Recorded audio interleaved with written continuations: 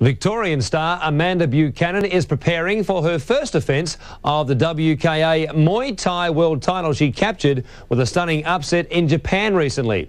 Although a date is yet to be finalised, Buchanan says defending the title will be even tougher than winning it, and she is training harder than ever to make sure her first defence is a successful one.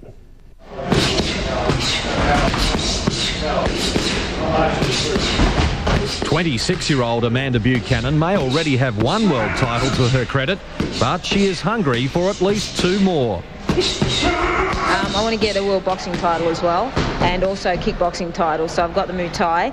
I want to get the other two all at bantamweight and maybe upper weight division too. My weight's sort of flexible.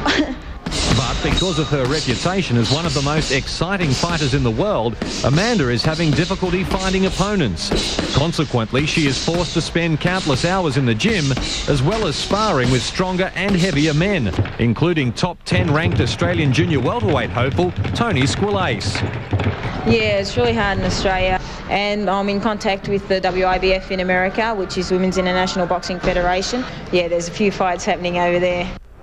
Amanda's victory in the WKA Muay Thai world title fight in Japan was her 6th win from just 9 fights, and 2 of her 3 losses have been by split decision.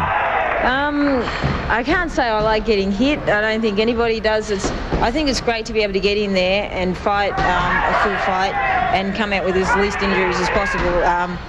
I pride myself on having reasonably good defence, so it's yeah, basically I try to get in there and not get hit, and if I can do that, well, I'm happy with my fight.